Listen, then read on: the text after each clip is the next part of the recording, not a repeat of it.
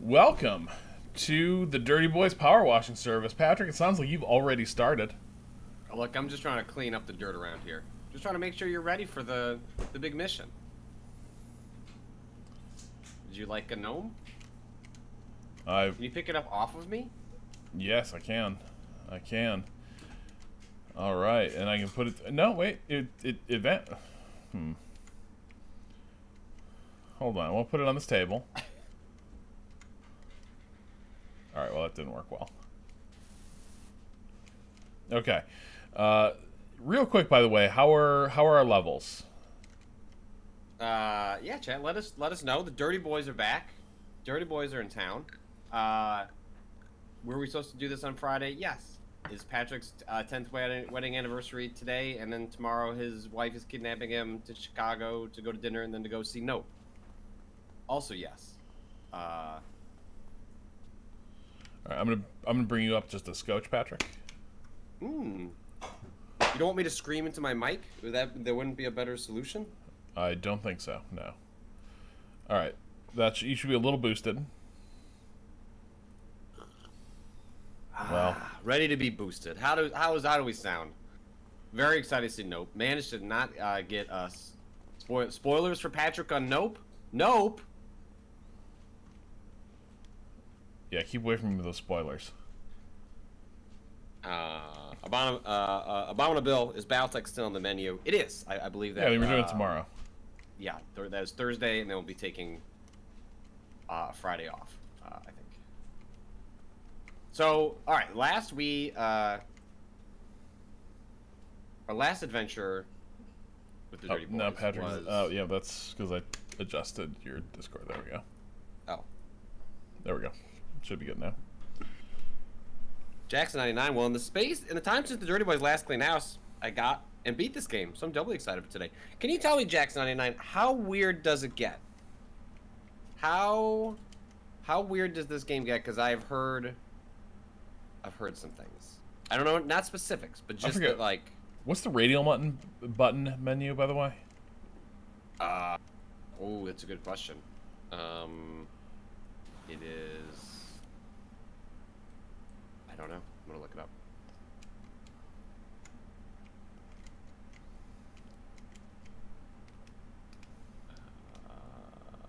Controls.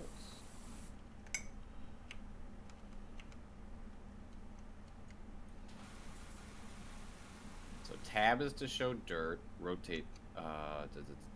Use washer left mountain. Left mouse button. Equip E. Aim mode C. Is it E? No. That is your...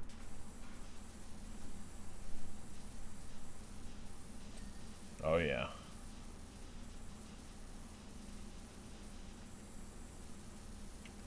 Rotate nozzle. Select soap? No. What am I missing here?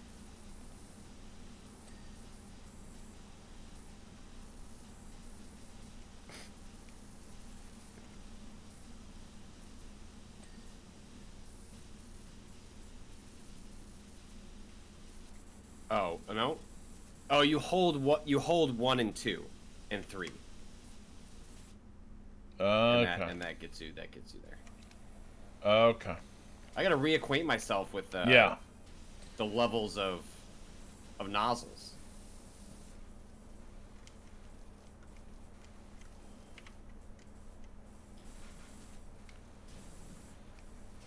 So last we played, we really cleaned up a playground. Yeah, that was a big task. Maybe too big for the Dirty Boys. I forget, how do I exit aim mode? I'm getting up here. Let's climb. What's the aim mode button again? C, I think. No, right. Yeah, perfect. Love it. All right. You know, this used to be my summer job, right? I mentioned this. The washing golf carts thing. Yeah, you worked at a golf course. Yeah. I believe you really mentioned that before. Learned a lot about disliking rich people. not even rich, you know, but just like suburban petty bourgeois. Oh, Just real well, golf dirtbags. courses are where upper middle class people go to pretend they're rich. Yes. Because a golf course makes you, the aesthetic of a golf course suggests you are a person of means, and Right. you've paid between $40 to $80 for the pleasure to feel that way. Yeah. And a big part of that means you can just do whatever you want to these golf carts. You're not going to clean them. I bet. You're not going to clean them. There was a big controversy growing up with someone I grew up with, one of my mom's best friend's sons, who flipped a golf cart in a small town, and it like destroyed his reputation. Haunted him for years. Body. Seemed a little overblown, but it was a very small town. Not much happened. What on earth? Let's see. Body. Oh, there's a little bit down here. Got that. What are we missing on the bottom? Oh, there we go. You got it. Nothing. Yeah, the missing wheel on well. bod. The wheel well. All right. Have you driven a golf cart out of the context of being on a golf course? No. It's delightful. Golf, like it's wonderful. I've heard some people say that like golf carts are underrated as like Yes. a mobility solution for like neighborhoods as well. That like there's just a whole lot of errands that don't really require a car but make perfect sense for a golf cart. Yeah, Altier Zeno says it's nice to drive a funny car. I mean, that's part of it. It is humorous and pleasing. All right, do you need to exit us from this to move on? Yeah, I'm about to start the new job. So the stream okay. is seeing the new job. Aura Smith and Jenny Pebbles at 212 Acacia in Muckingham. Cards on the table. We live at the old house of Esther Duff. Esther Duff. The eccentric actress who played the Wicked Witch in that classic movie and vanished mysteriously in the national park. We know all the rumors surrounding the place, but we also know we've picked up an absolute bargain. We don't mind if the furniture moves around a little. That's just next level feng shui. But the grubby exterior is really getting to us, and all the other power washers in town are too scared to set foot in our yard. If you could help us, we'd be eternally grateful. This is a filthy house, Patrick. Let's just get in. You know what? Well, that's only temporary. Things are only as filthy as you allow them to be. They're dirty boys. Yeah. Oh my god. All right, what's the work order here? All right, yeah, we got a lot. Do you want to start on the roof, or should you want I did not it be on last roof time. duty? This is just a bigger version of the other house we did. Well, Maybe we can upgrade our van. Yeah.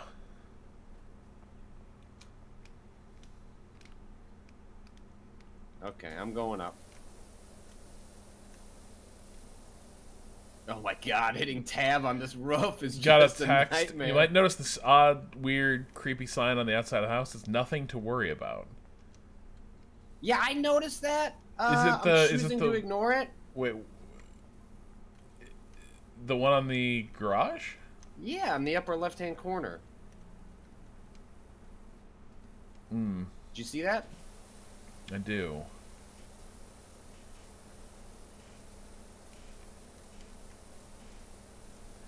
Man, I don't know. This is not getting as clean as quickly as I might like. Maybe we need cleaning solution.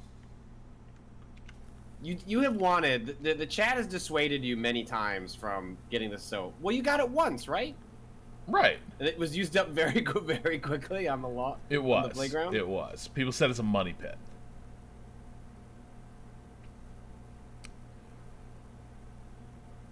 But like, we could get metal cleaner. Did we buy everything that we could after our last job? Well, I mean, I think so. We've got, let's see, which, we're on the Urban X2 power washer, right? Think so? Yeah. And there we go. put on the extension. Yeah, I mean... Oh man, all my stuff was deselected. Rob, I know it's only... There was a chance that we were going to do this entire run without me realizing I was on the wrong equipment. Yeah, now we're... Because I'm joining your game. Well, it looks like So mine it's- is... Alright, now let's see how well this cleans. Oh, did you have the old equipment too? I feel like it certainly unequipped my extension. Okay.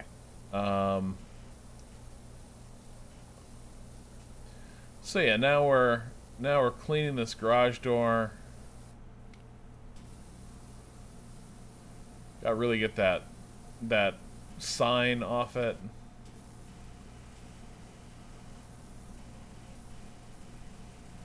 Well, hopefully you're not invoking some sort of spirit with the sign. No, I bet that stuff's all red herring.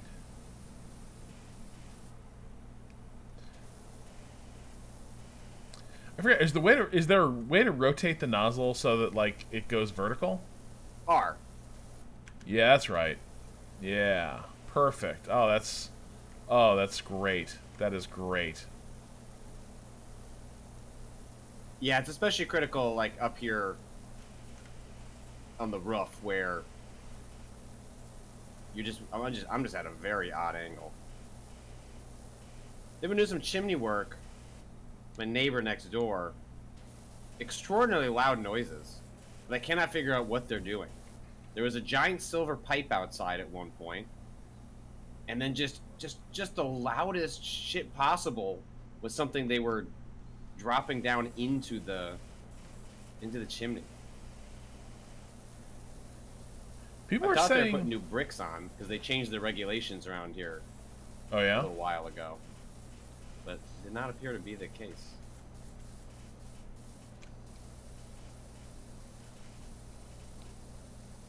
what were the regulation changes?" The height that the chimney has to be outside of the house. We had a different issue come up, and also I just didn't trust that the people. It was just like it was due for the someone to just come out and just kind of service it in general, and they found a Right. couple of things inside that were a safety issue if we used the fireplace with any regularity, and then they also pointed out that technically our chimney wasn't up to code, and this was the kicker. It wasn't up to code when we bought the house, but if an inspector is not necessarily trained in chimney codes, that's different than your normal house inspector, and so that could have been something where we could have gotten them to knock whatever $1,000 off of the down payment on the house. Instead, they just got away with an out of date chimney code, and the people were like the service people were like, well, look, when you sell the house, there's a chance that you're gonna get caught on this, and so we can either do the work or you can deal with it when you try and sell the house at some point in the future. And I was like, oh, fine, I'll just. You did not feel like trying to pass on the scam. Yeah, well, they were. I mean, given the fact that I didn't know you needed a separate chimney inspector, and my real estate person didn't mention that. It is. I wouldn't be shocked if that is something that happens with some regularity.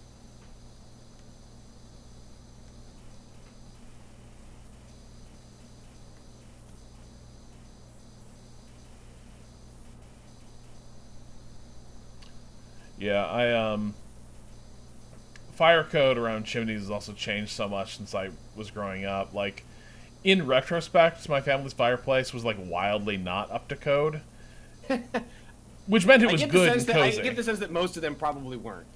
But yeah, but the thing is, like, it was also pretty much exactly what you want a fireplace to be, right? Like the mantle right over it, like easy to sort of gather around. And now every modern building, the mantle's like 8 feet above the top of the fireplace. Yes. It just looks like shit.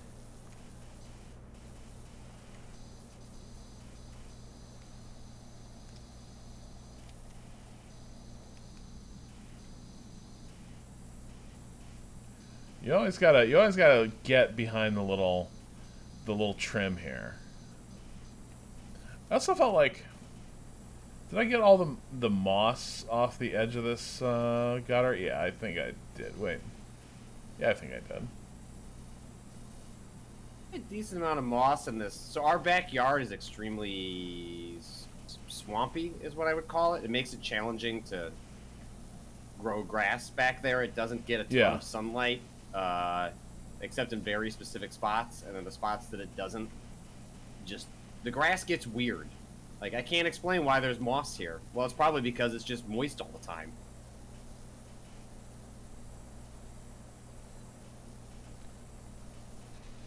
And it's a part of the yard that we don't really use, so I just ignore it, except for when I mow the lawn, and then I'm reminded of the moss again.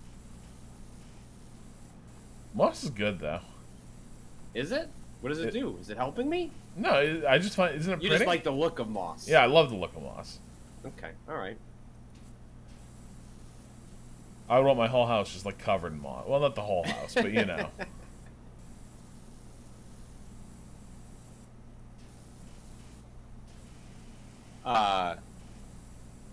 Zykus, Patrick has a bog for a backyard. Well, 20 years ago, despite being in the suburbs of Chicago, not near a large body of water, it was a flood risk. And then, from what I'm told by some neighbors, who at one point, you know, if you've lived here like they have for, you know, 40 some odd years on the same street, eventually they built some sort of giant hole that's about, I think it's the one, there's one about half a mile from where we live, and that hole meant that you no longer had to get flood insurance. But there are parts of the city where it'll be like listed on the, you know, Redfin or whatever, you know, real estate place you're looking at, that straight up says, like, oh yeah, by the way, flood risk, you will need to get flood insurance for this house. Wait, so somebody's warning me I'm making a mistake here. So soap seems to not work in the way you would want it to work. You would hope that you could just spray it into an area, and then the dirt there becomes easier to clean off. But no. Apparently when you use the soap nozzle, it simply sprays a wide area which will take off dirt from materials you pray watching the soap you use. But everything the super wide low intensity soap nozzle leaves behind remains just as hard to take off as before, even though supposedly you just sprayed soap there. See, I'm trying to be too realistic with this PowerWash simulator. Because yeah, I was assuming that it would be like kind of a, you know, you hit something with a cleaning agent, it loosens a ton of stuff, and then water just blasts it all off. But that is not what's going on. So instead, it's just combining the two. Like you're spraying the soap and the water at the same time, and it's just doing its thing. Yeah, but it's like, but once you're out of soap, it's not going to, like, then you're just going to have to hit the remaining dirt just as hard as you would have had to in the first place. Right. Yeah, it's basically just like a supercharged version of your spray for all of 25 seconds. Oh, I was stone cleaner. God damn it. Well, that wasn't worth it. Well, yeah, and each time you do that, you're putting us a step away from our better equipment. Yes. Hey, I my business. It's my business. You get paid either way. Your decisions have a trickle-down effect on all of us. Trickle-down Robonomics. The trickle down is that I do what I want, and I get the things I want, and then we all benefit. Yeah, you know, when people listen to the podcast, when it comes out later this week, they'll be able to find out next week if you bought a CRT.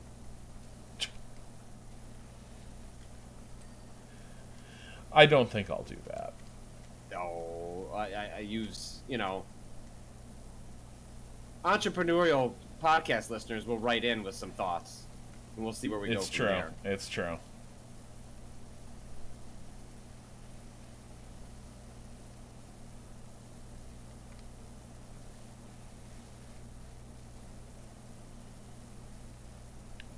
Now who's the petty bourgeois?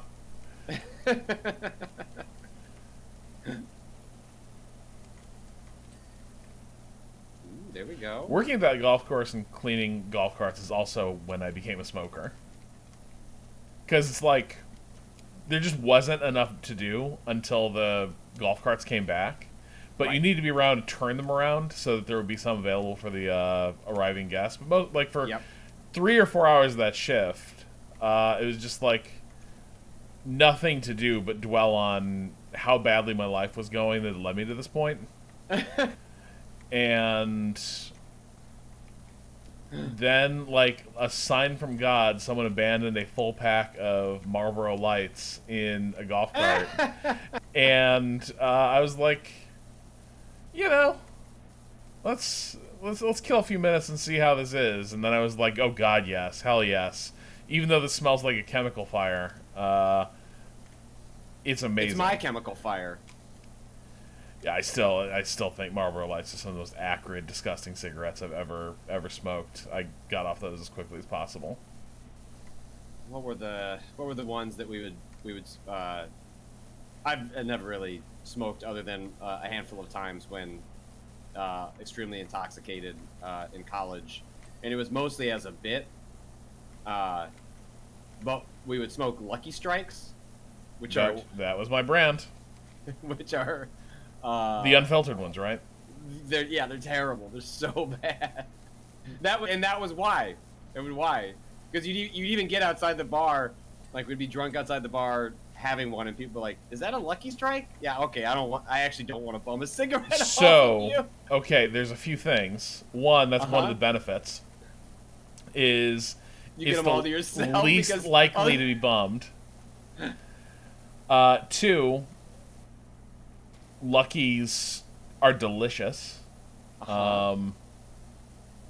Way better draw, way better taste than your typical filtered cigarette.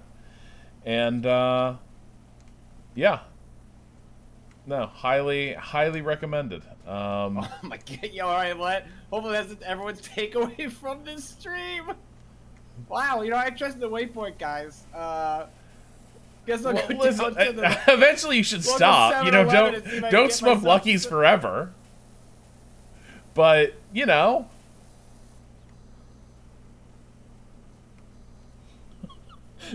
says smoke up, kids.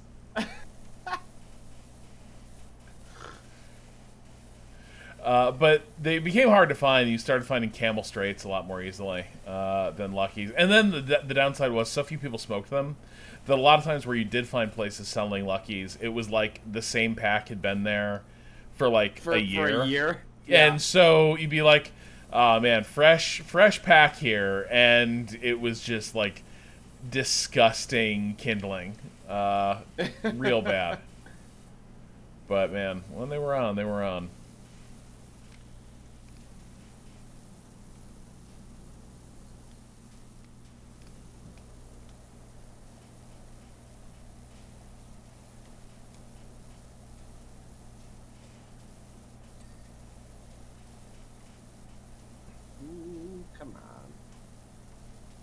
I will say the first time I did light up a Lucky Strike, I was in my car driving, and I had to pull over so I could like almost retch because I had only smoked filtered before that, so I was just not prepared for like going to take a normal drag and immediately just like dealing with more nicotine and smoke than I ever had in my life, and I was like, this is horrible. Well, I crave more immediately. My version of that was when my dad passed. He wasn't a big cigar smoker, but he liked them. It was like one of those things he enjoyed, especially when he was golfing or he wasn't a big drinker, and so but he would have like a couple beers and then maybe one of those, and so we passed, and then my brother was into them. I was like, you know what, I'll give it a shot. Like, let's try this cigar thing for a little while and see if it takes. And one of the first things I did after my dad passed was go on my honeymoon, and we were going in Hawaii, and one of the places we stayed was in Maui with a friend of my wife's, and he is a cigar connoisseur. And so one night we're in there, and he asked, like, hey, your wife said, with your dad passing, you wanted to try some cigars. Would you like to have one of mine? And I was like, Yeah, sure. You know, I got to be honest. Like, I don't know what I even like. Like, well, I'm gonna give you a really good one. Well, what it turns out a really good one uh, was I didn't understand that, you know, cigars work much like alcohol does, in which there are whatever is the equivalent of like the alcohol by volume. You know, there are Yeah. heavy and light, and I had one that on the first 2 puffs was like, wow, that's strong, but I don't really know how that's supposed to feel. And Rob, like 3 puffs later, I stood up and was like, I'm going to die. Were you inhaling? I don't. No, I knew how. I didn't. No, I didn't treat it like weed. I knew how to smoke it. I just was unprepared for Yes. the power level of the cigar, and I either should have not been smoking it or smoking it much slower. But at that point, I was still getting used to the rhythm of keeping the cigar lit so that you're not, you know, relighting it every 5 minutes. And I excused myself to the bathroom, spent a solid 5 minutes in there, not getting sick, but doing everything in my power not to. Coming back, and then just faking smoking the cigar and then politely declining the rest of it because it was just not going to happen. Oh my god. It was like profoundly embarrassing, but also extremely instructive on, okay, I need to do some research. And the research basically just led me to, and this is after a couple of years of having them, was just ask for whatever the lightest one is, because I don't like it that heavy. Yeah. Even if I'm having them with some regularity, which I don't really do anymore. I have maybe 1 or 2 a year at most. But it is still going to be the lightest cigar possible. Because otherwise it just does a number on... It doesn't get me drunk, it just messes up my stomach. And I have a really light stomach when it comes to certain things. Which is a fun thing I inherited from my mom.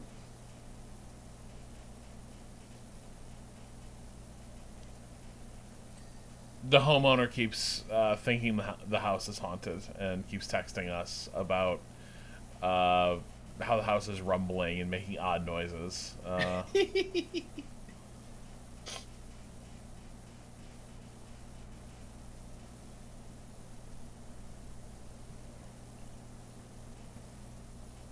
Yeah, someone mentioned trying to be a like a pipe smoker, and I also gave that a few shots because like pipe tobacco That can be seems so intense. delicious smelling, Yeah. but it's just it's too much. Like it's the same problem of you're like, oh, this is kind of nice, and then 5 minutes later you're like, your head is spinning. Yes. I mean, it's the equivalent of, you know, like drinking shots, but you're just you're just inhaling them instead. And depending on how your body processes stuff like that, it can go poorly really quickly. I feel like since the last time we played, the game's suddenly just giving it to me a lot more easily, where it's like, hey, that's good enough, and then like, ching. Like, there have been a few times where I feel like the wall is not clean, and then it's just like, it's clean. You may also just have a better sense of, like, how long you need to spray and, like, with what. And I'm sure the higher, you know, equipment we're using is certainly helping in that regard. Yeah, that's probably a big part of it. But, like, yeah, no, I think, like, stream has to be saying what I'm saying, which is just, like, stuff is not clean, and the game is just, like, congrats.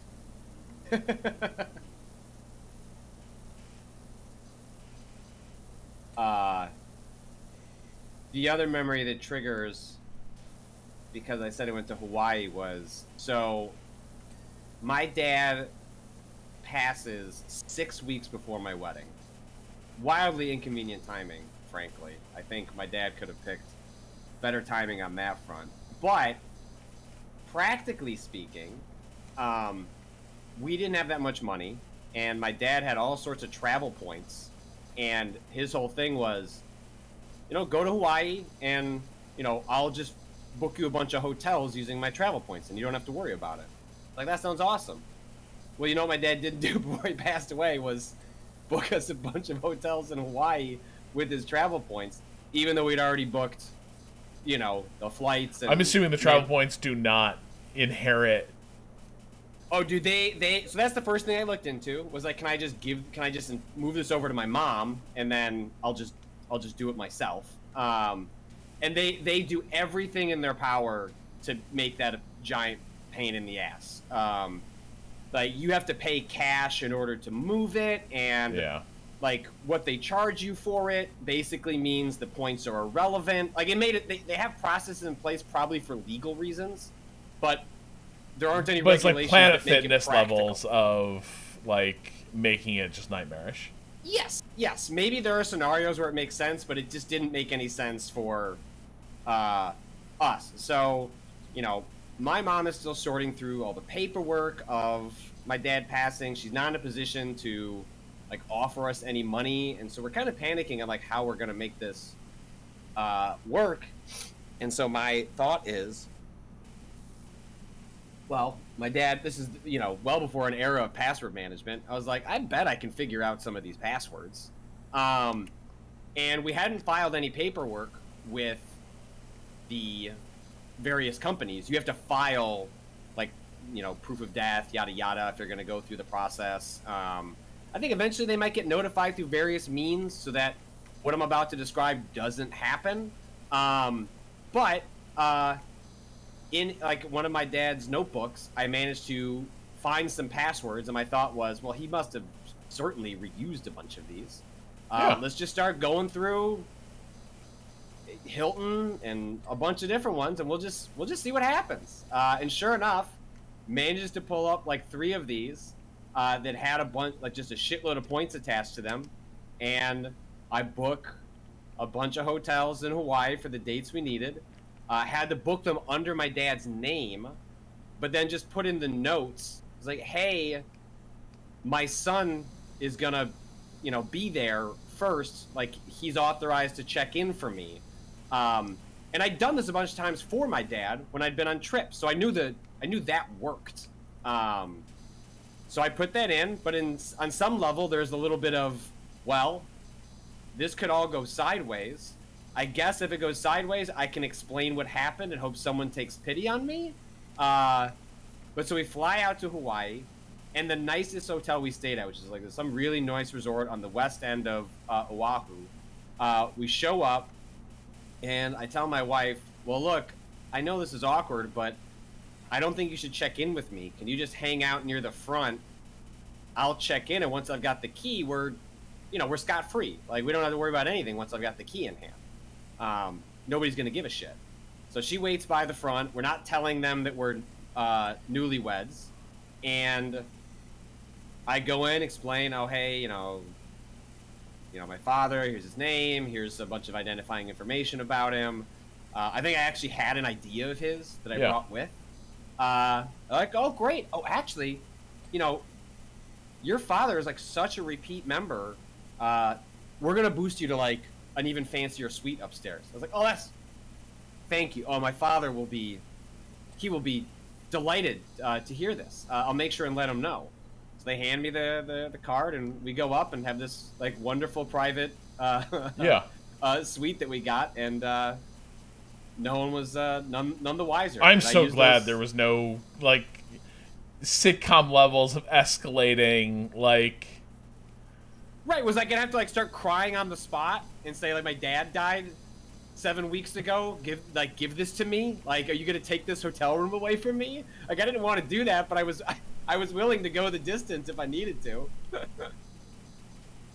No, it worked out. It worked out very well. Or like the house detective being like, we have a policy about unregistered guests, and we're bringing a young lady in and out of here. I know. I mean, I figure, like, once you get in my whole thought was, once you're in the door, like, the staff doesn't care. Plausible deniability has been established, which is why I brought, like, the ID and everything. It was like, this is going to give me everything I need to let someone, even if they were a little suspicious, go, well, whatever. My boss would understand why I said yes to this.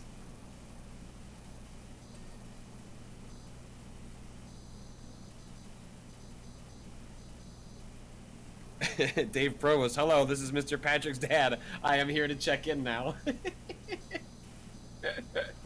I thought about calling on the phone and pretending to be him.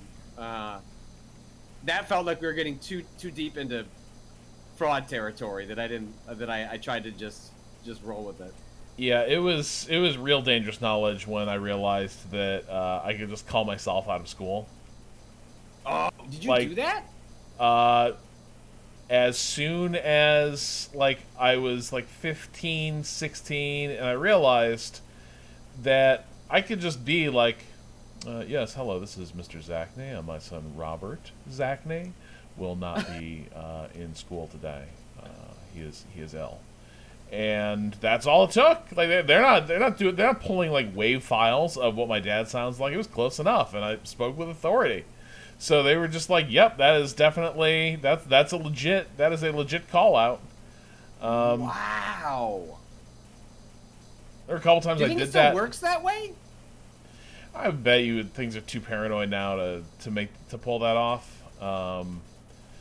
But there were times I called myself out of school like from the payphones by the back door where I was just like, I'm not feeling this today.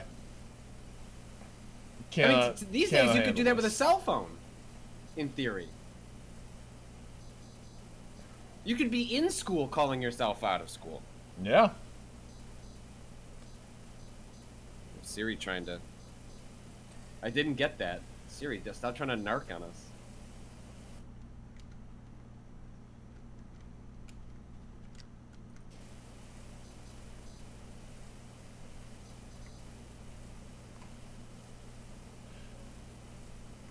But, oftentimes the stuff is really stressful, too. Like, you go home, your parents aren't supposed to come home that day before school is out, but, you're just terrified that, like, man, if they show up, I'm fucked. Spend the whole day thinking of a good story to tell for why you're there. Oh, it was a half day, I just forgot to tell you.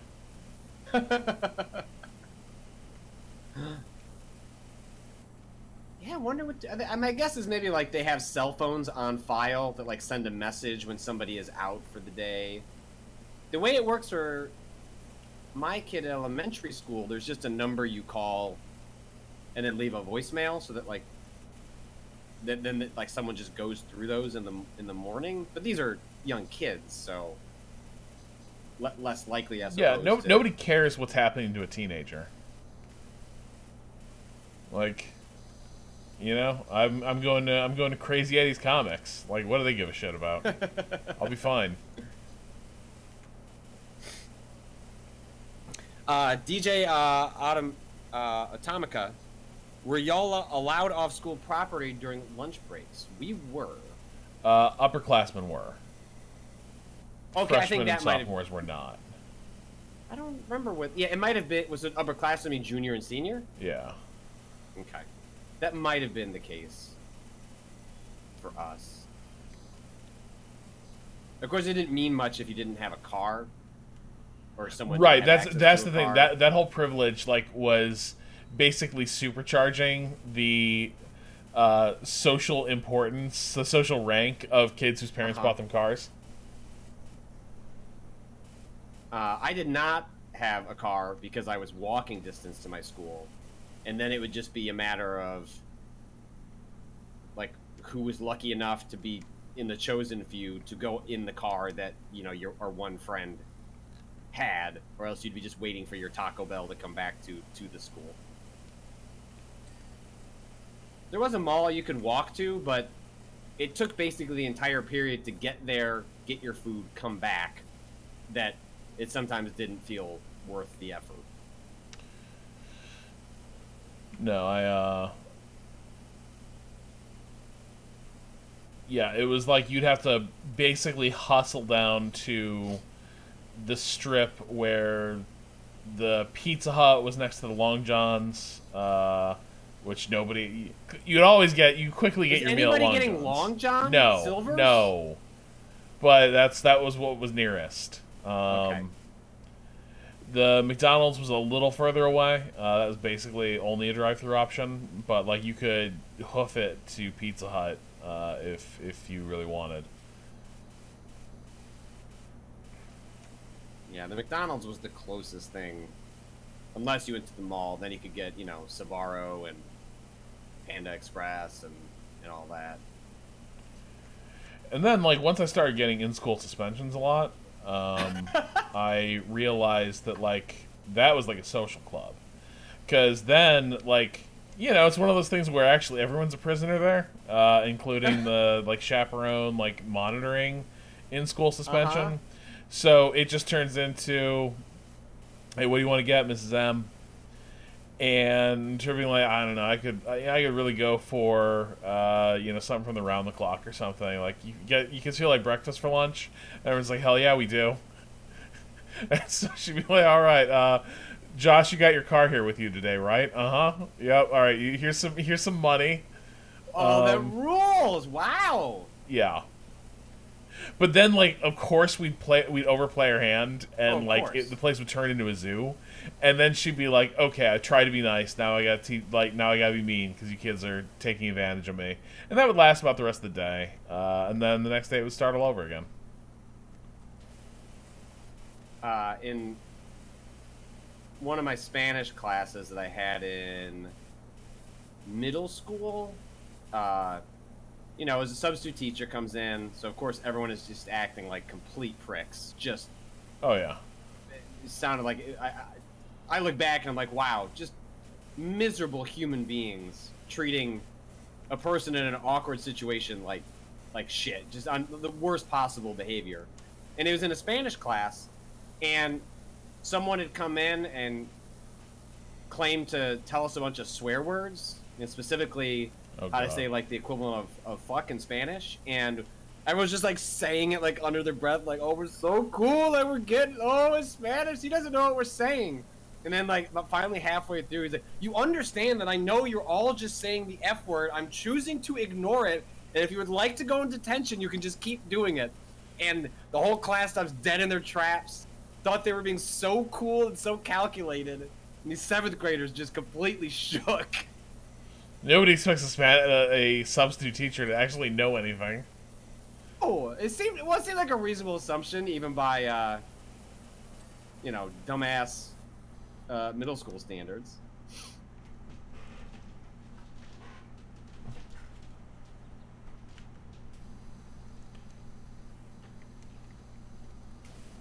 Jay Harkins, I never had a class be overly mean to subs, only subs that were wildly cruel. I don't think we were ever mean to the subs, or at least that's not my recollection. We were just unruly. It was just everyone was on their worst possible, like, goofball behavior, just like not like listening. But I don't think we were. Well, I don't know. You'd have to ask those teachers. I mean, I'm not my 37-year-old recollections of it are maybe not like the best judge of the character of the class, but I mostly think we were just being harmless idiots and annoying. I never really had like an especially cruel substitute teacher, though. I can't say that I've got an experience with that. No, I didn't have cruel substitutes. I did have one that they kind of stopped using him as a sub because he kept he clearly wanted to be a teacher, but like hadn't done the licensing stuff to do it, and probably would have been an okay teacher. He was a good lecturer. He was a fun guy to listen to. But the thing he really wanted to lecture on was, of course, the evils of communism. And by the way, like, my town in Indiana was Republican as hell, so it wasn't really the content that got him in trouble. It was just more that, like, hey, that's not really what this class is about. Is, like, you were there to present just the worksheets and the lessons for, quadratic equations, and everyone's just reporting that you're explaining how command economies are doomed to failure because of the fact that they empower lazy workers.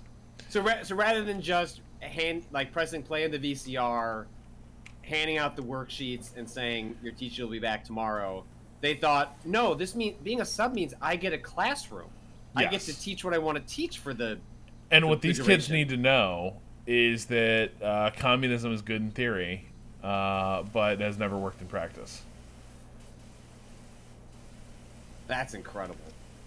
And eventually it was just like, yeah, you gotta actually just like present the coursework that's left for you. You gotta do that. God,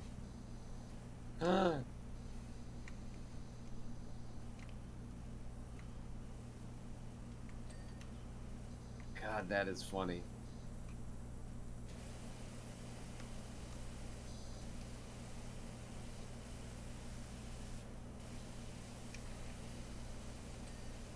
There we go.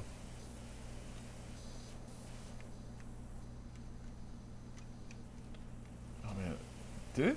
Hang on, is this? Okay, wait. I'm nowhere near done on this porch. What have I?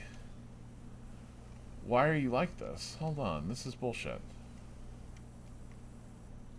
Oh wait, no, I am done. I am done. Okay, I'm done. Okay. Phew, phew. Oh man, just let me up this fucking ladder. I cannot get up the ladder. I keep bonking up.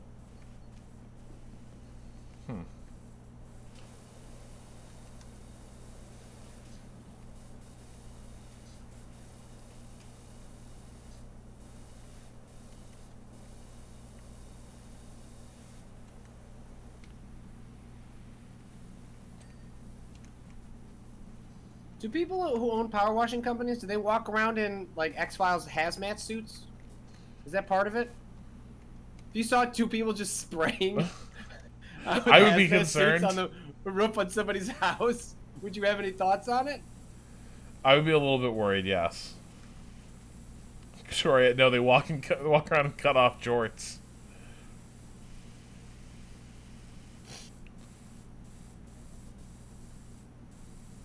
Have we been up on the high roof yet? No. I did like 1/4 of the roof and then got sad. Like the roof just doesn't have any variety. It's just a giant space. It's exhausting, yeah. So I was like, I'll just get back to that, and maybe that's something that we just tackle together.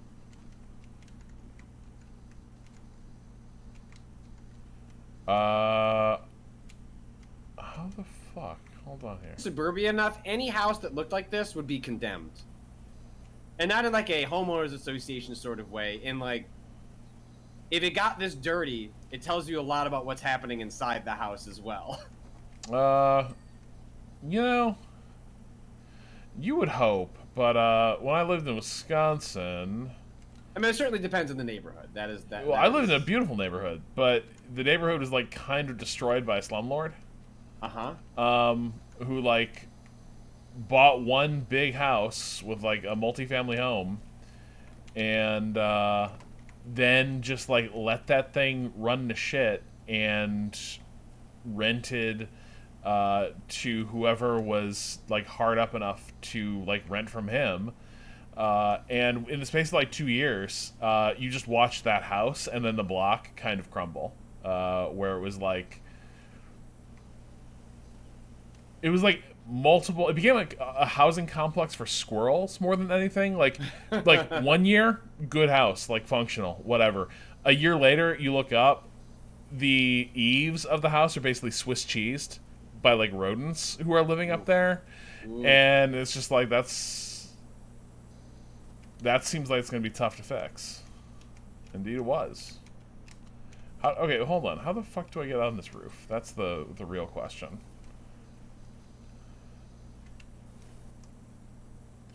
No, but I could. But there was nowhere to put the ladder to get on the upper roof that I could see. You might just have to jump. Can you not jump? Might as well. Oh, there we go. Yeah, I'm up here now, Patrick. Woo! Get it. Believe in you. I'm almost done with the roof down here.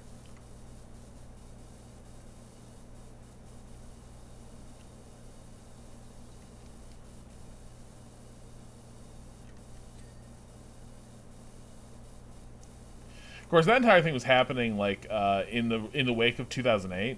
So like overnight, a bunch of houses just became vacant in that neighborhood, Yeah. and you know, the really frustrating thing about it, like, you can't leave homes vacant through one, much less two Wisconsin winters. You really can't. Like the home will like be horribly damaged by having gotten that cold and been left uninhabited. And so it was just like a real bummer because you just watch like this neighborhood, you know, in the space of a year, suddenly a ton of the houses were basically no longer like homes. Right. And not just because the people have been like they're just structures slowly falling apart. yeah. And it's like, well, we're not gonna be able to fix this. Like, you know, whoever buys that next is gonna be buying a wreck.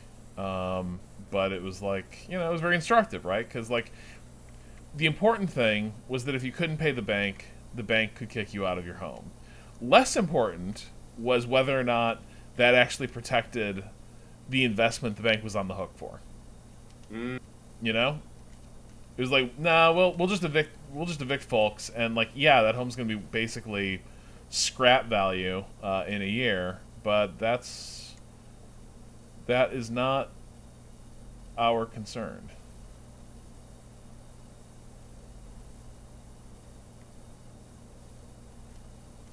But I do think, if memory serves, that slumlord did eventually get handled by the fact that there were so many complaints and so many like code violations that it was caught like, up with them eventually. Yeah.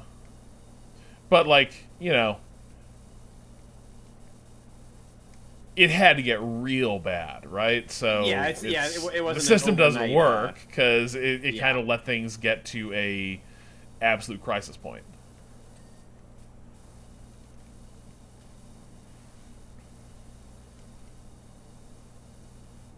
All right, we're almost done with this.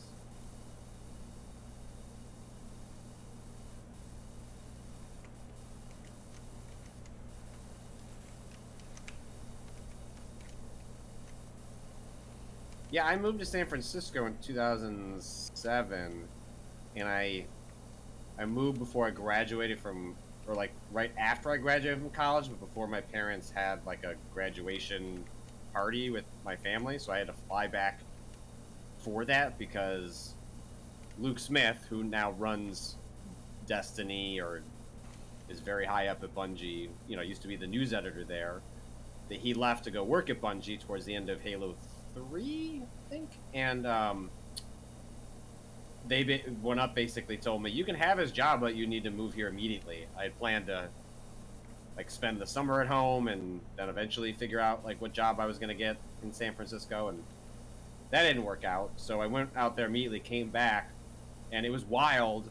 As the housing crisis was happening, I would come back to visit for holidays or whatever, and just, yeah, there's just 4 new houses that are just taken by the bank. I know, yeah. I've like this, and this is not like, it's like, I know those people, they've lived there for a long time. These aren't people that just bought a house, and still, like, the turnover, that's the most turnover I saw of that neighborhood in a year and a half than in 30 years of living there. Yep. Yeah, and then you, like, you know, there was supposed to be like a homeowner protection like plan in place, like as part of the bailout. There was supposed to be something that was largely like, because there were a lot of people who were eligible to keep their homes, even being upside down on their mortgages. But like the relief program apparently was just like really half-assedly executed, in like sharp contrast to the troubled asset relief program, which was, you know, because that serves the banks, that thing, you know, ran like a Swiss timepiece. And then when it came time to like, can we keep people in their homes? No.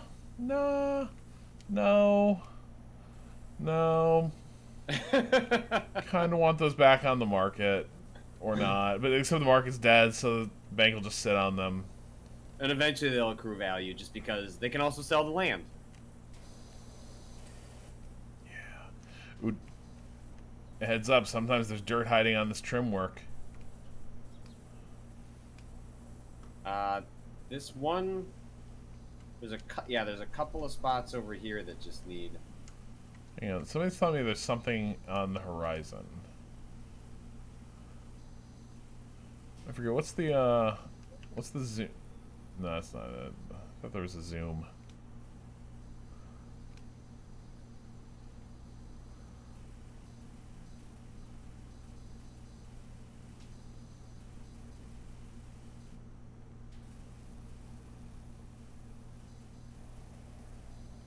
Hang on. What are we supposed to see here?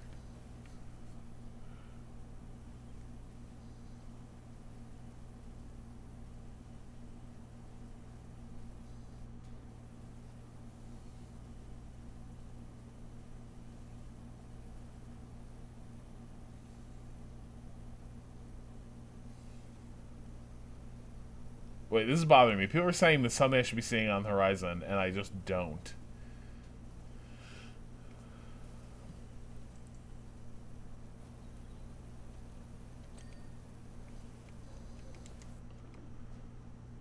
Window frame cleaned. Okay, there's this spot that still needs this, like, rim.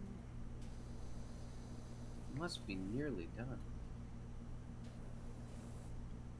I mean, you want to talk about the really eerie thing about being up here is that you can tell the homes a few streets over are facades.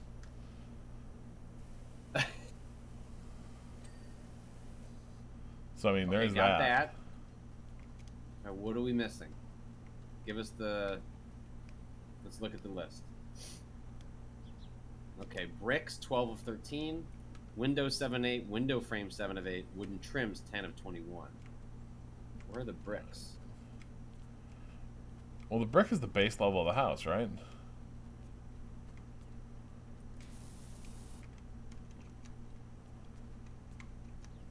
So the gutters are done, right? Oh, okay. I see one of them.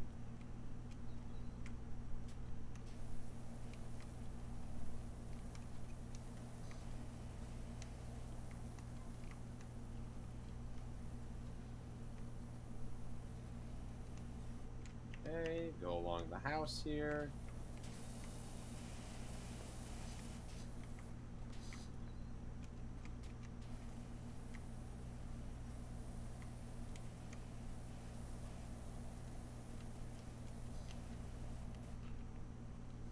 All connected. No! Fuck.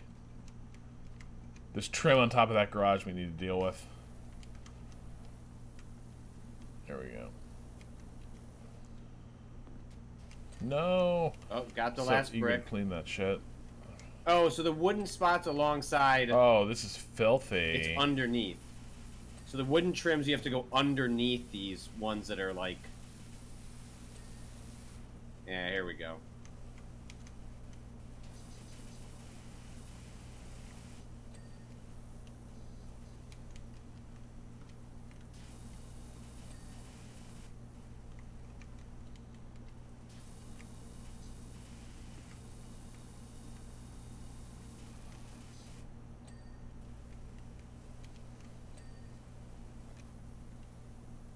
Oh yeah, we dinging. We dinging now. Oh yeah. I don't see it. Okay, is that all the wooden trims? 19 of 21. Which ones am I missing? Oh, wasn't there a way to mark this on your map? Like, didn't people say there was a way to have them like get permanently highlighted in your interface?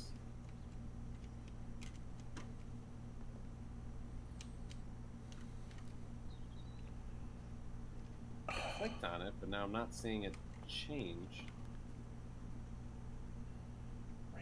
Railings.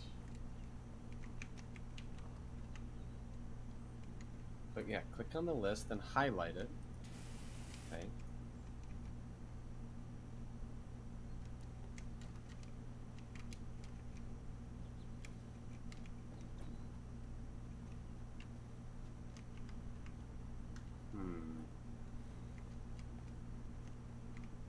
Oh, wait. Oh, this is horrible. There we go.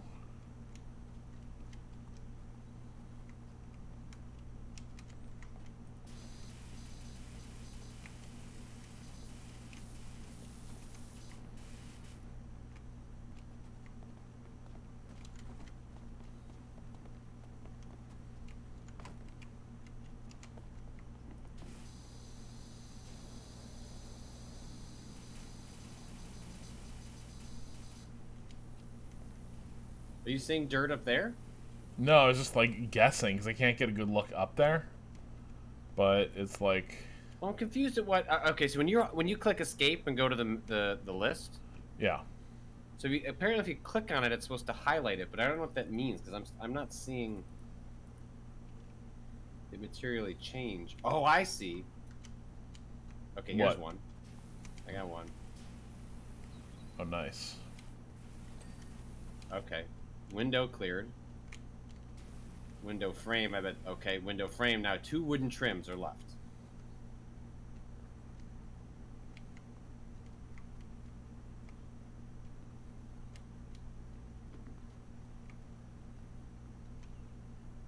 Fuck, Rob, we forgot. What? Remember when you highlight it with your mouse, it shows in the upper left-hand corner? And you can see if there's anything left on the meter. We forgot about this because it was 2 weeks ago. So you're looking for something that says wooden trims. And then that should be able to tell us.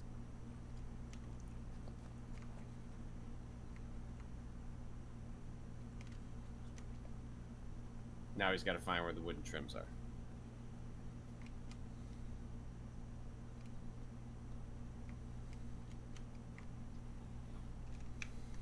So I thought the wooden trims are what's just alongside the bottom of the house. Maybe I just missed one?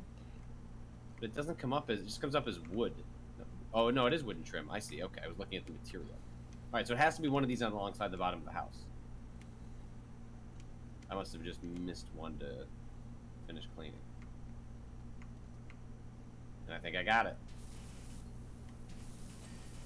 Boom. One more. And I got it. Nice. That's it. The dirty boys strike again. Alright, where are we off to next? Alright, so... Wow, we were so efficient, though. We really cleaned the hell out of this house. Crushed it.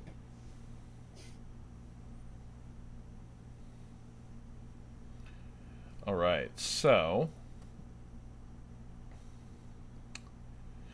We got 2 weird ones, Patrick. Okay. The higher value one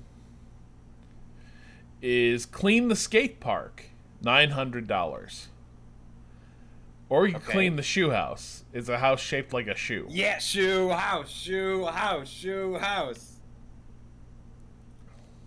All right, Martha Hubbard writes, "Thank you so much for helping. Ain't you a sugar? As nice as it is having our play school in the forest, it does leave it open to the elements, and the poor thing's now so murky it's starting to rub off on the children.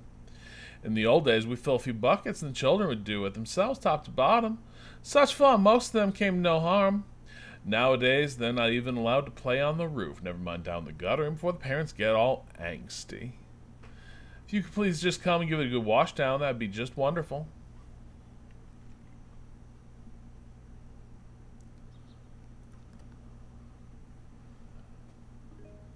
I'm ready. Oh, there was an old lady who lived in a shoe.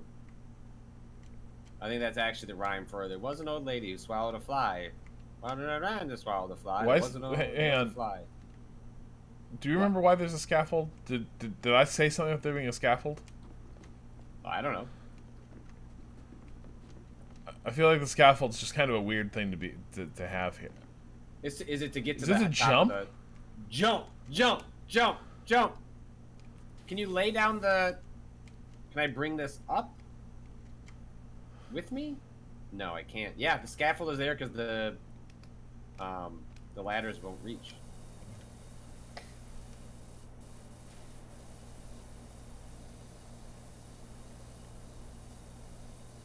So someone lives in this house? That's the story.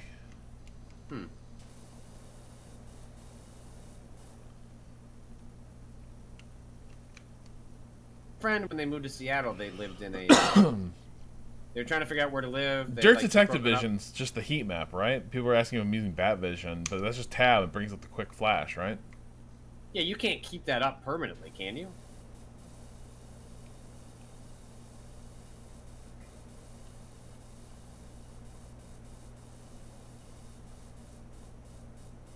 So my friend who moves to Seattle, he worked with his girlfriend and was looking for somewhere.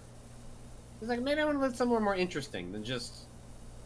I don't know. He was interested in doing something kind of different, kind of changing things up because of the breakup, and ended up living in a boathouse, like off the off the coast in Seattle. And he said it was like one of the coolest periods of his life. He just made sure to not take a shit on the boat. It's like the one thing that doesn't filter real good. It's a big pain in the ass to deal with. So he would just try. You can do everything else on the boat. He could cook. So wait, you just gotta go ashore to shit. Try to go. I mean, you didn't have to. It was not a requirement. But for whatever the setup was on that particular house, Pulling up like a Viking. Just whatever restaurant is near the harbor. That's your Lindisfarne. Oh, hey. Oh, it's Patrick again. Hey, Patrick. Are you here for an appetizer? Oh my god. But no, dude, I would be like houseboat time. I would live that houseboat life like a shot, just gone. Like good enough for Sonny Crockett and Miami Vice, good enough for me.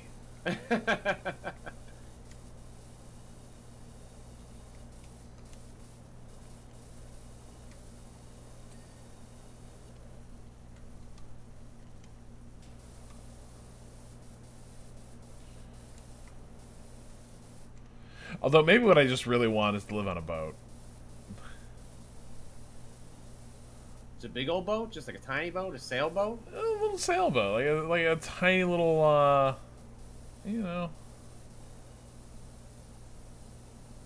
just a humble like 40 or 50 foot sailboat. I've never been on a boat. Neither have I, but I feel like never been on a cruise or anything. Don't know anyone with. I know people with boats, like friends of my mom's. Okay, Martha Hubbard just texted us, "You got a stinky butt." Who said that? That's the one we're working for. You got a stinky butt. Wait, you just got that message on your screen? Yeah. I thought it was. You got a direct line to Nancy Advice that she just actually say you got a stinky butt.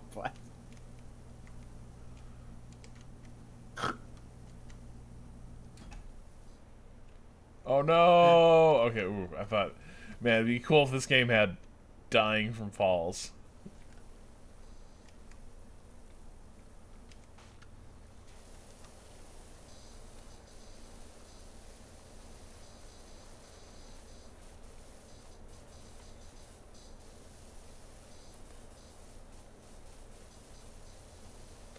Yeah, let's see if there's anything in the store.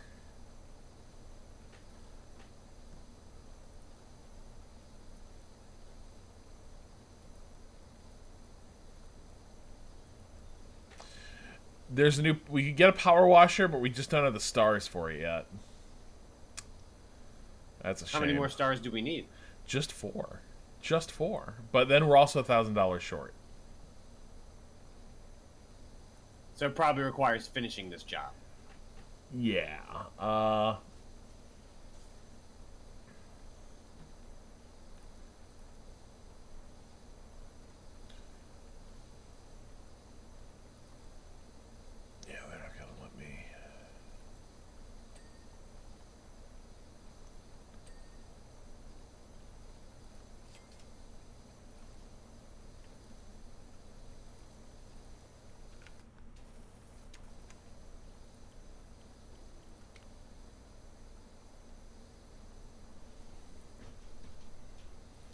Oh wow, you can move the scaffolding like a ladder, huh? You can move the scaffolding? That's what people are saying. Or one person is saying that. People are saying.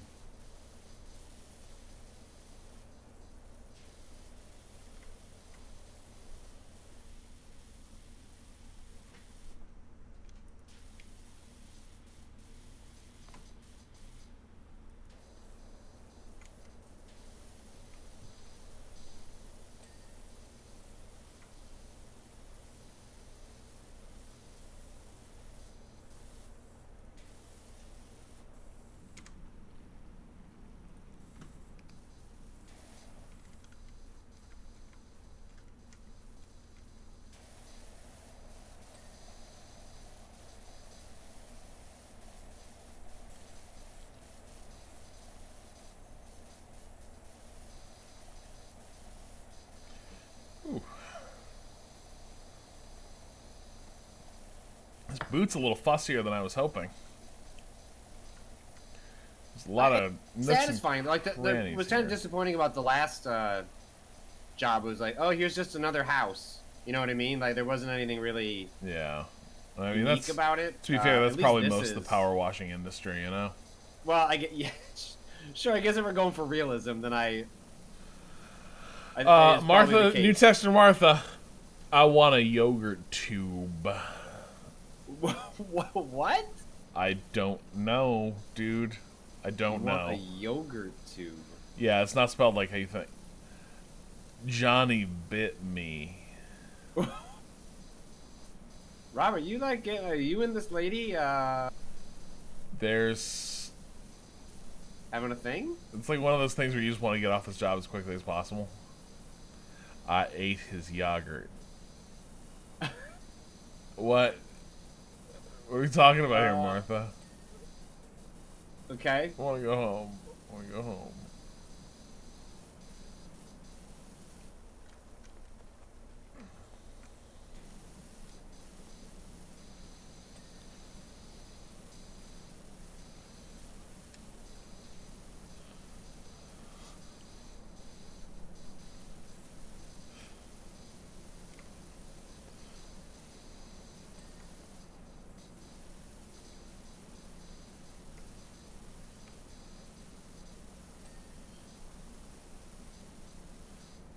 Just give her the yogurt. I will not. Have you ever thought about that? Maybe just give her the yogurt.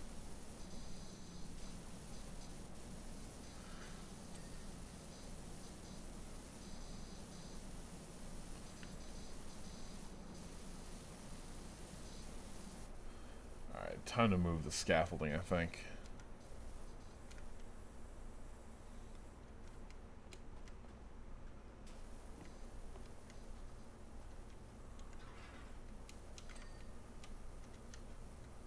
Is there seriously not a way to rotate the scaffolding? Oh yeah, there is. Mouse wheel. Great.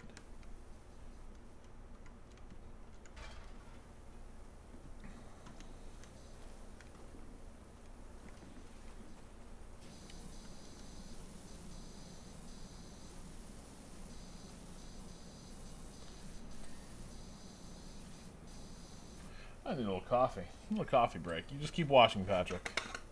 Ooh, I'm on it. You gonna get coffee for me? No. But you can hop in the van and I can give you some money and you get some. I'll rob the substitute teacher.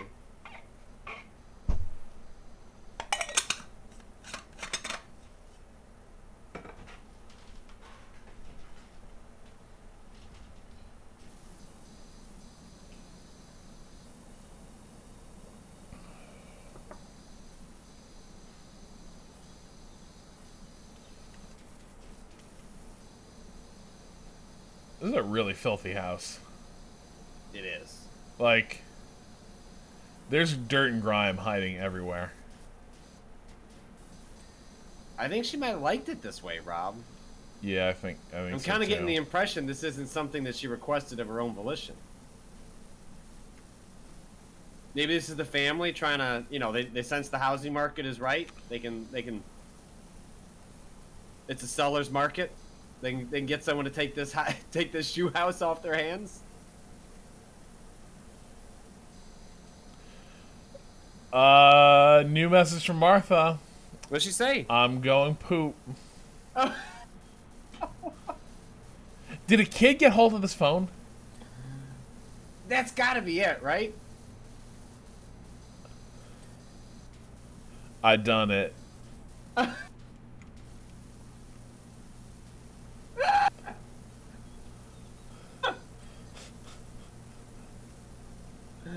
I done it. We're all saying. Cannot believe this. And all this is made possible by Waypoint Plus. I done. Hey Rob, I done it.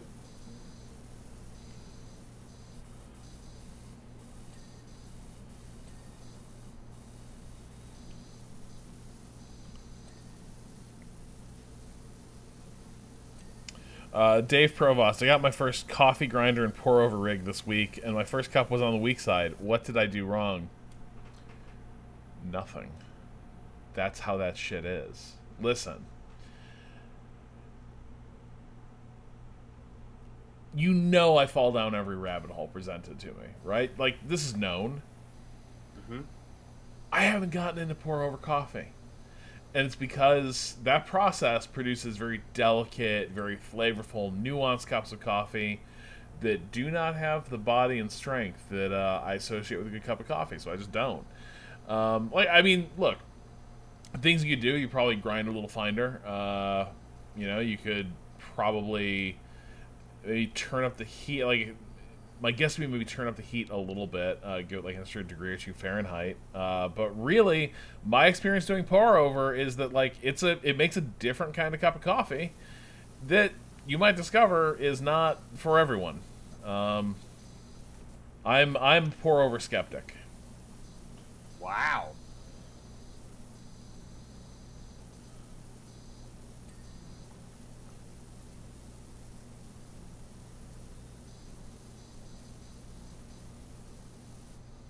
Heard it here first, folks.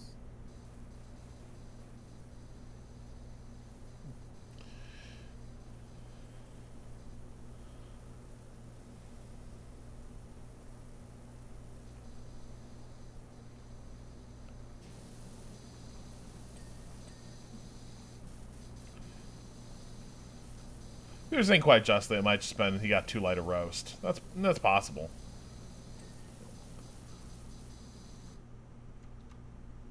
But like, I'm a pretty simple, unfancy person. I use the humble French press. If I feel.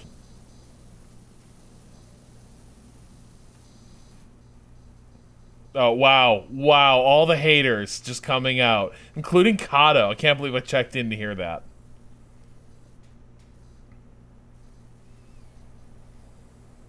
Simply haven't had good pour over. I've had a lot of like ostensibly great pour over, and I'm like, at best, I'm like, this is nice, yeah, sure, this is good. That was definitely worth the 25 minutes it took to bring it up.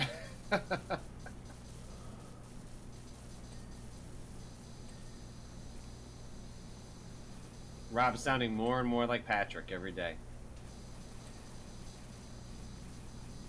Kato barely even drinks hot coffee. Like, Kato makes a point of like, I just love my cold brews and my little treats, and like, great, but like, don't come at me being like, and then I have strong, valid opinions about like hot, fresh brewed coffee.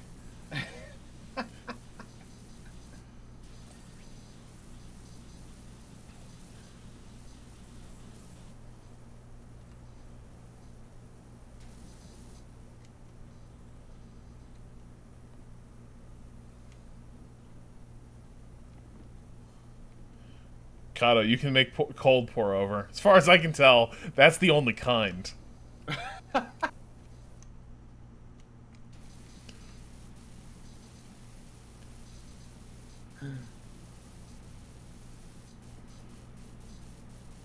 You can tell a great cup of pour over when it has come to room temperature in the time it's taking you to brew. the coffee. Martha writes, "So sorry about that. Charlie found my phone." Okay, there was a kid in play. Charlie, okay. Do we believe her? Or you think she's like covering? Yes. Oh shit. Oh. That heavy cigar hit me harder than I thought. Charlie got me.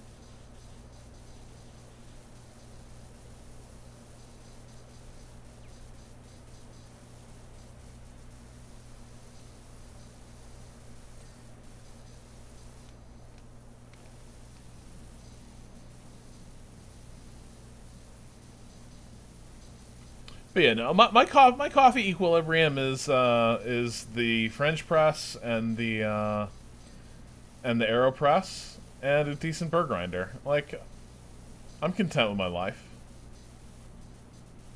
Yeah, I mean, that would be my general takeaway from listening to you talk about things, is that you're good.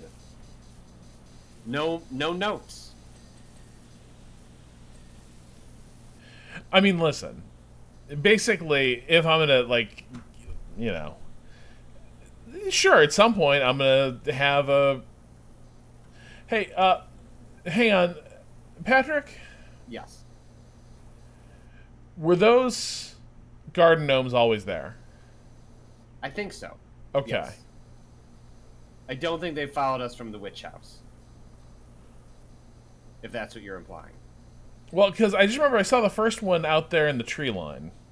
Uh-huh.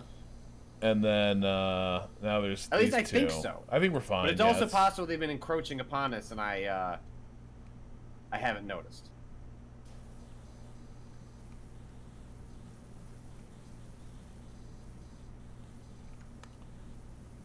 Oh, the mocha pot. The mocha pot's cool.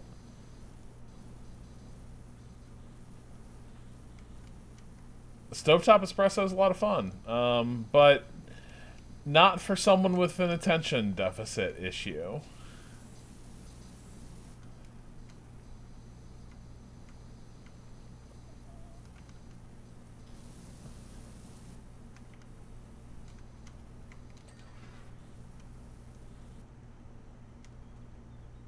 Oh, that's how I'm gonna have to get that. Okay. I do like some of these levels that actually force you to. Yeah, mocha pot's just a percolator, right? Yeah. Sorry, I was confused. Isn't a mocha pot a percolator, or is it also like a different espresso thing? But you like the ladders, Patrick? Yeah, well, like there's some spots on this level where you just can't get it. Like you got to use the angles on the.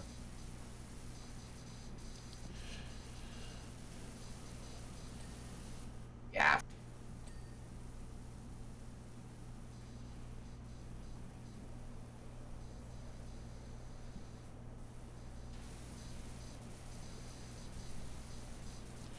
I think to a degree, like, I think where I come down with a lot of coffee too is it's like, which ritual do you prefer? Really, is the big question? Is like, Sure, which physical ritual about, like, is the most morning, fun? Right? Yeah.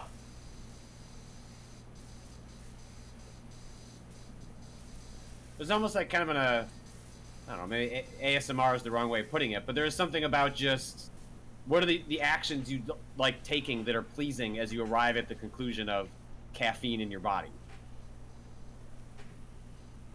All right, so the mocha pot just looks like maybe I don't know what a mocha pot is. Maybe I'm thinking of something else. I thought like stovetop, the thing was just the thing. Okay, well hold on, Riley Joe. I enjoy the click of putting a pot in a Keurig. There's limits. That's not. There are rituals, and then there are foul incantations. Yes, I am anti-Keurig. It's also like, bad environmental option. Yeah. But on our vacation, there was a Keurig in the place we were renting, which I guess makes sense for like a thing you're renting online. And I will admit I was charmed by just being able to put it in and hit. Oh, I mean, look, go. I'm not gonna lie. Like when when we're in a place with a Keurig, sometimes it's like, well, here's a decision that's taken out of my hands. Yeah. Yes. 100%.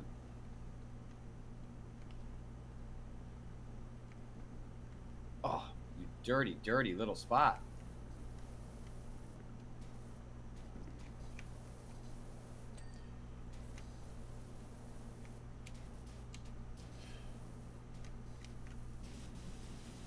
Hold on.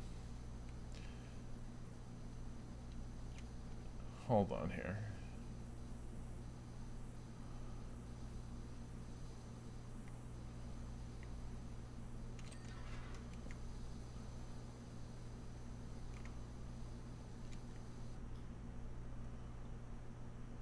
All right, Patrick. Mm-hmm. Here we go. Let's see. No, don't want this here. There we go. All right, so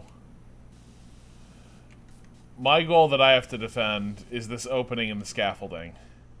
Huh? You have to defend the gap between these two picnic benches. I have to defend? What Yep. What do you... What?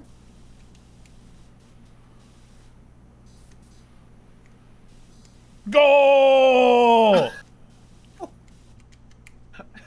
Wait, I can't see the soccer ball. You can't see the soccer ball? No, the objects don't have permanence on the other end. That's bullshit. I had to look at the stream to see what... You okay, can't hold on, even... hold on. All right, so... Oh, you can see it on the stream. Okay. Okay, hold on. Point at it, but don't... Stop shooting it. I'm not shooting it. Okay, so it's resting right in front of... So it's like... Yep.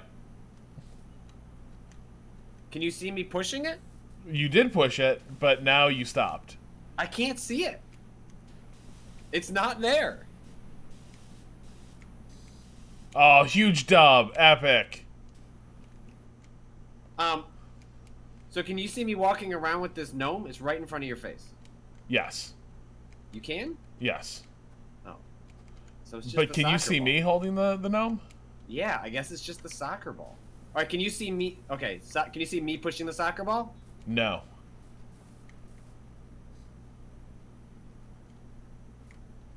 What a weird little quirk of this game.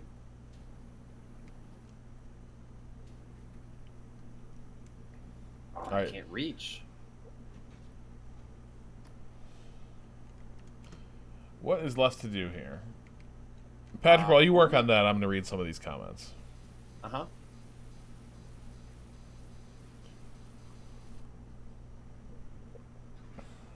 All right, people are dragging Dunkin' Coffee, which is true. Yeah, but it's fine. Yeah, it's fine. It's like it is. Yeah. But there are people like, it's ubiquitous quick coffee, and by those standards, it's decent. Some people like the harshness of it. I mean, sometimes I'm in the mood, by the way. Sometimes, like, traveling, especially like a long road trip, you suddenly discover that, like, oh, wow, like, in a certain mindset, this terrible coffee is exactly what I need. Yeah, 100%. I agree.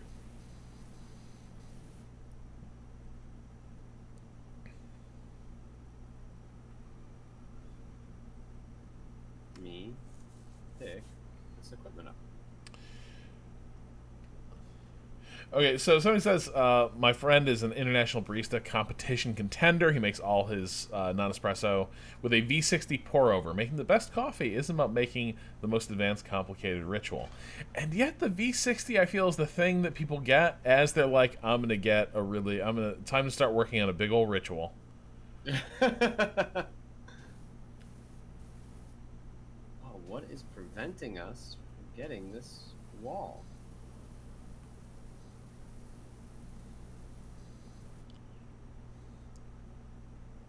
Patrick, do you have a guiding principle for garage organization? No, because I haven't gotten to that point yet. Like, for example, I have a shed now, but Right. my shed is not organized. It's just a pile of all the stuff that was in the garage. I have done the research on, like, the compatible pieces that can go into the shed that will give it shelving, and that's, like, more of a fall project that I have for myself. But no, well, this is when it came up when we last talked about the me looking at other people's garages. Like I need to figure out that part. Like, what is this garage going to look like?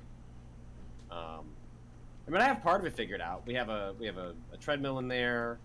Yeah. We have a TV in there. That TV gets less use now because that was primarily like a COVID thing. So you can watch football on Sundays and have the garage open and not worrying so much about, or at least worrying less about transmission.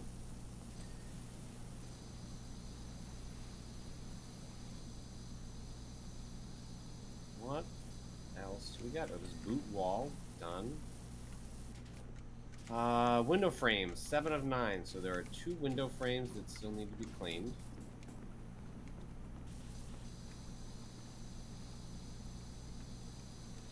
I cannot believe it, but this game needs a lean.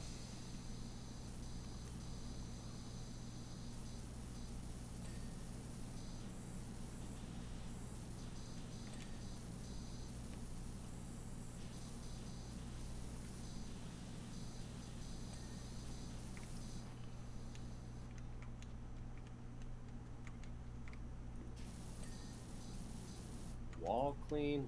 Where does that leave us at? Boot walls, 16 of 19. So a couple of these boot walls have a little bit of...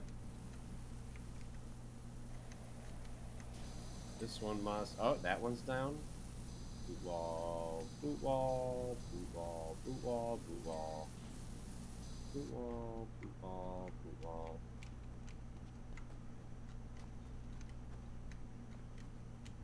Oh, this one.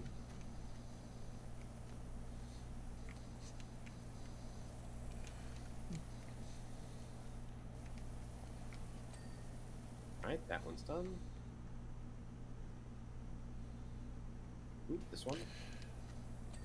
So I will say, if I ever get a big fuck off suburban home, I am putting a monstrous espresso maker on there. That, like, I will not. Will I know how to use it? I want to be clear. No, I will never know how to use it. But that's the point. But that's the point. Is I'll just be like, it's like a little grown-up hobby horse, or busy box, and I'll just be like, it's got, you know, valves and cranks and wands, and every cup of coffee I make will just taste like ass. Every single one. Like, hey Patrick, you want me to make you a quick latte? And you'll want to say no, but you'll look in my eyes and you'll have to say yes. And it will be horrible. I'm still working out my method. Rob, have you been in this house for 5 years? Shh. Shh. It's the study of a lifetime, Patrick. Wooden trim cleaned. Door frame cleaned.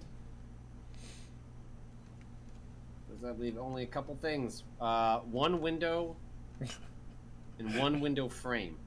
Rob, it better have a direct hookup to the hard water from your pipes so that it clogs immediately with mineral deposits. Oh, you bet it will.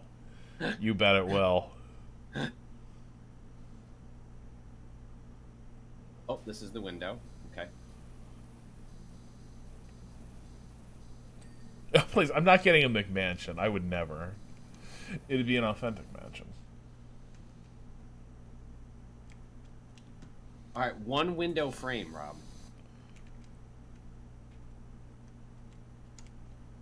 What are we missing? What the fuck? This is... Not that one. Not that one. That one. Wait. Hold on. The underside of this little fucker. That one.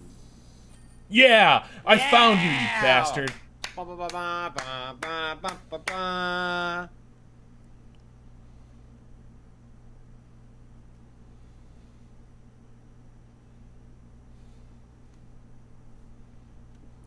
Water problems in a house really spook me.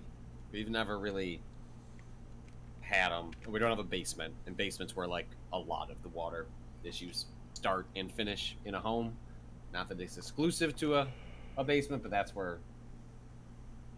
God, my mom had her unfinished basement. It was mostly just a storage unit for stuff, and she had some issues with it a couple years back, and it's just she got the family and friends discount because the people who were doing it were a friend of me growing up, and it still costs like $16,000. Yeah, that's not like. Yeah, that is the nice thing about like the condo's like a good starter home because a lot of home stuff can't actually happen here. It does give you a sense of the flow Yeah. of things, like maintenance and like what to watch out for. Yeah, I never owned a condo, and so I went right off the deep end on that one. And knock on IKEA wood, we haven't had anything horribly major go wrong. So, Patrick, Yeah. are we done for the day? It's 5. The skate park's What are our big. options? Skate park's $900. Forest Can we clean Cottage. the vintage park? The vintage car? Can we Yeah, call it, we do that and call it there? Yep, Ora Smith writes, we're settled into Esther's house now, and it's so much fun. Every day brings a fresh dose of the paranormal. This morning, Jenny found a blob of syrup on her pancake that just looked like Thirsty Roger from Sister Sister. We set up an Esther vlog, and people are loving her. Anyway, we found this old car under some tarpaulin at the back of the garage and wondered if you thought it was worth running your jet over. Yeah, all right.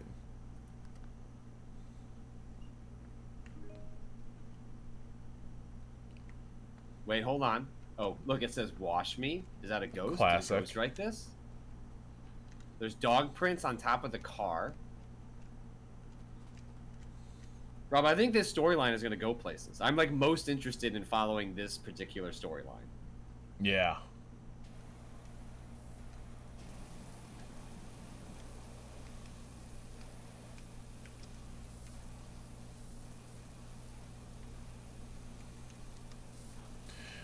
And someone's posting this car restoration video on their vlog right away, according to the... Ora Smith is beginning to suspect this is not a worthless heap. Ooh, you really got to get into the cracks on this one. This the orange one is not going to suffice on some of these little spots. Oh, we're gonna have to do rust remover? That's what, yeah, dude. You got to use like the red targeted one, because you don't have to do as much on the houses.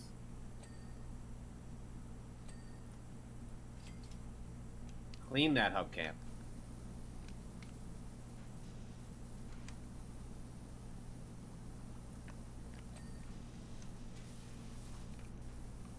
Okay, the metal cleaner works on the rusted metal. Hold on. Oh yeah? Yes. Like just goose it and watch what happens. Well, I don't think I can buy anything. Oh. Can you access it in the inventory?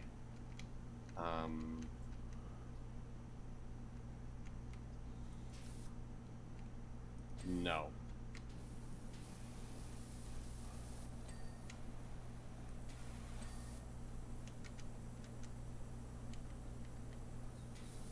Well, just trust me, it's impressive.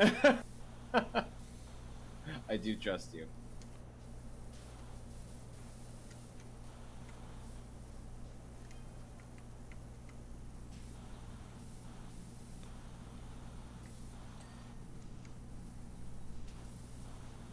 It wouldn't shock me if for like a job like this, where it's like a very dense, a lot of rust, that it would make that the soap would maybe come in handy for this specifically.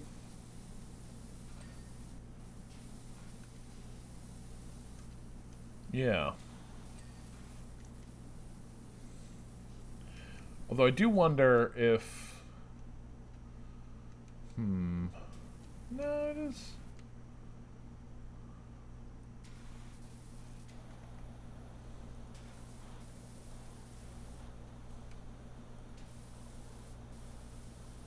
Oh no, I'm out of metal cleaner. Don't start pricing us out of our upgrades, just because now you've gotten obsessed with metal cleaner. Okay, it's possible that the metal cleaner is not much more efficient than the high pressure wash. Ah, chat strikes again.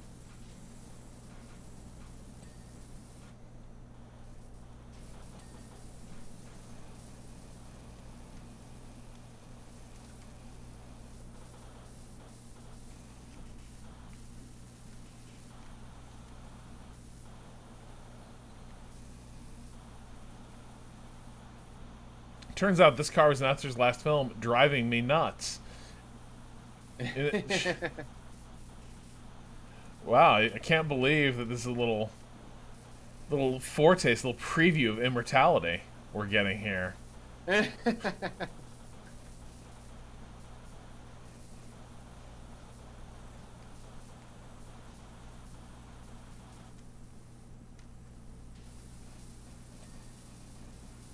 That comes out before the end of the month, right? Yeah. Soonish.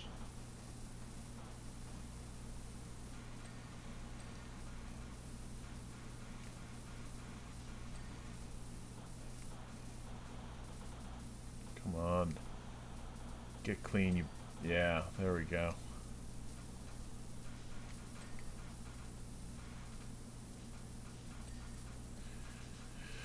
Oh, man, I hated washing the car. I actually hated a bunch of my chores growing up. I don't know why. I had a lot of... There was a lot of doing laundry, a lot of cleaning bathrooms, a lot of washing the car. And then some mowing. Man, the fuck do my parents do, honestly? Mowing the lawn was like... That was always a thing I did.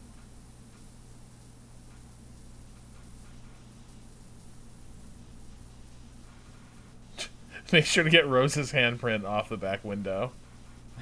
Mr.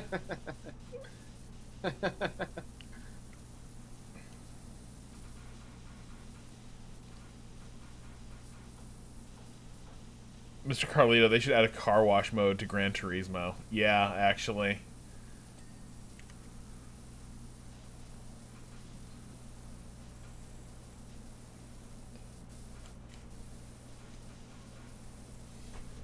That's the thing. I also, like, I gave up on car washes, basically. Like, once I moved out to Boston, it's just, like, street parking everywhere all the time. I'm like, who gives a shit?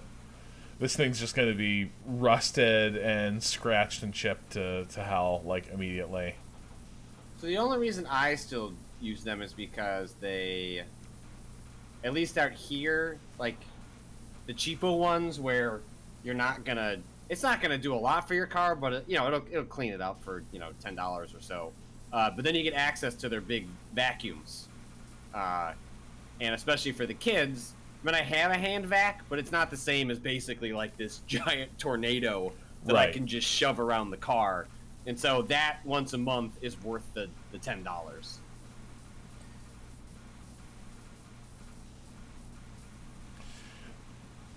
I might, if I had a car that was just mine, I thought I would keep it clean.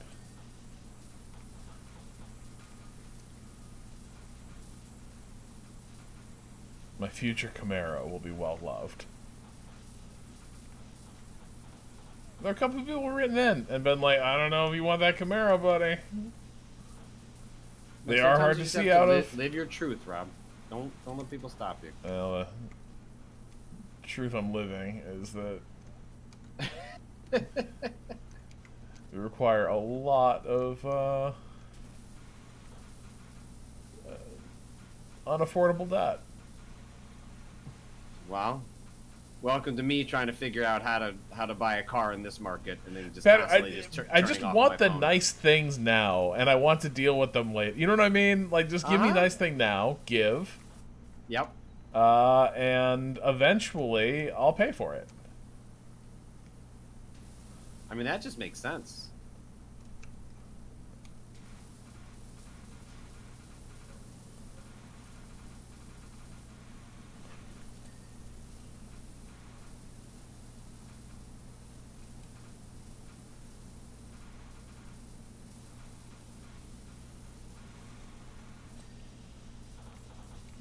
What is still dirty on this mud guard?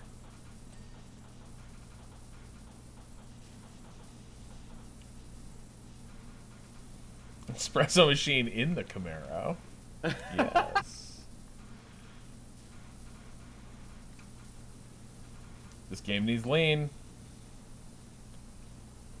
Oh, this is all part of the mud guard. I see. That's why. Alright, so it'll be on the other side. Dude, this car is filthy. I mean, it's looking pretty hot right now.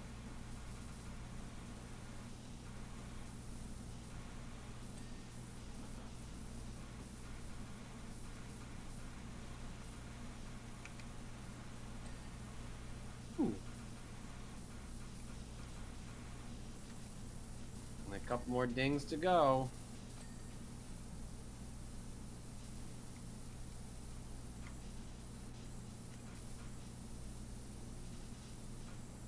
There are times where prone isn't enough. I wish I could get even lower. Yeah, yeah. No, like, exactly. give me some Ant-Man tech. Like, let me get under there.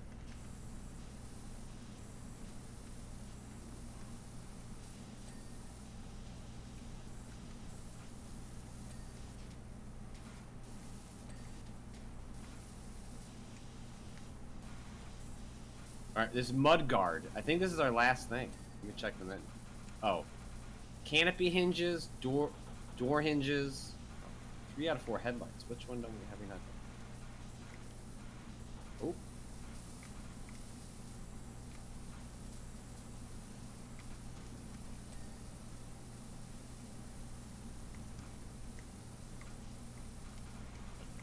The hell?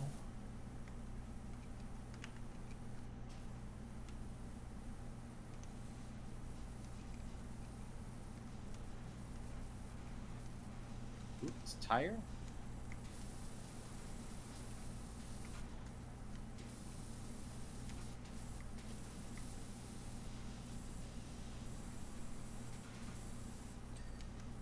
Right?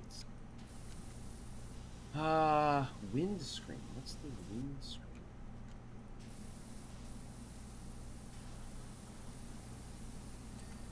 Got it. Wing mirrors.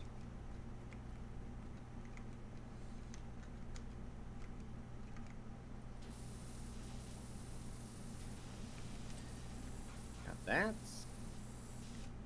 A shelf. Shelf?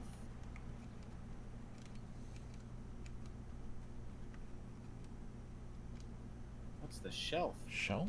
Is it this cargo thing? Oh, wait. I just...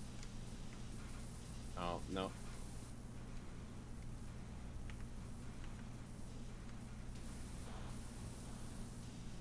I got it to highlight.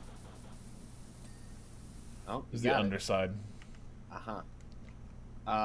The mud guard, which is basically like, you know, this like big thing that stretches along the whole thing. There must just be like, we only need a tiny bit more.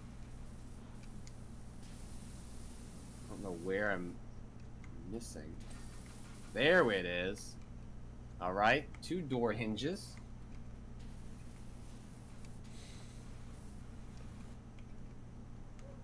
Oh, I see one of them. Oh, there's the canopy hinge. That was not the door hinge. It's the door hinge. Headlight, Jesus Christ.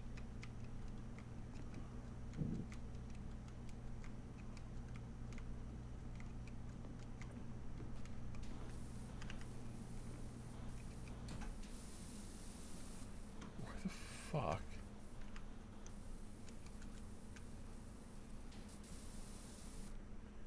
This headlight situation is...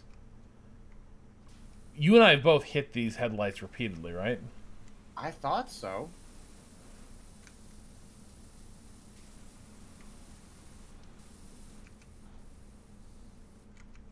Can't see anything that's...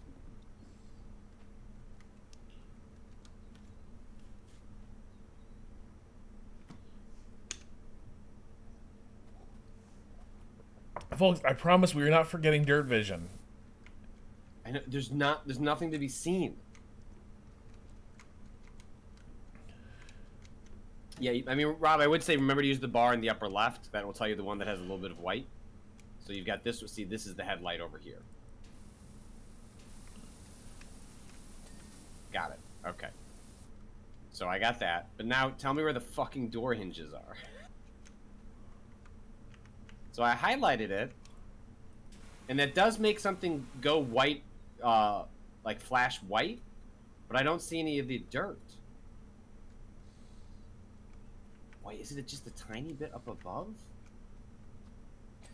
Oh, fuck yeah. Oh, Oh my god, alright, well...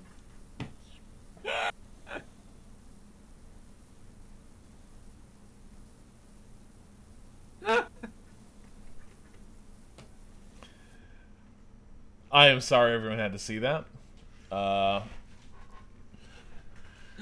We try to have a safe stream here, but occasionally, them dirty boys just get carried away. They love a job well done. All right, so Patrick, that does it for you this week, right? When you're punching the clock and you're no, I do have stuff to do tomorrow morning. Do you? I gotta do the newsletter. I gotta try and finish the draft. We did a podcast that we did. Yeah. I mean, it's been a packed 3 days. Yes. Streamed Elden Ring all day Monday. Did the podcast? Or no, I did. Yeah, did the podcast in the morning. Had actual work to do in the afternoon. Did a podcast this morning. Then streamed this afternoon. So I've had no days off, just like Bill Belichick always told me. Yeah. But I will take a day and a half off. I'll be gone Thursday afternoon and Friday. Excellent. I think Ren and I are going to be streaming some BattleTech tomorrow afternoon, and that will probably do it for us on streams this week. And then next week, Motorsports Monday. Get back to it. Get back on the Oberhof racing grind. Whole bunch of things to look forward to. All of this made possible by Waypoint Plus, which now lets you listen to the podcast ad-free. Find out more at waypointplus.com.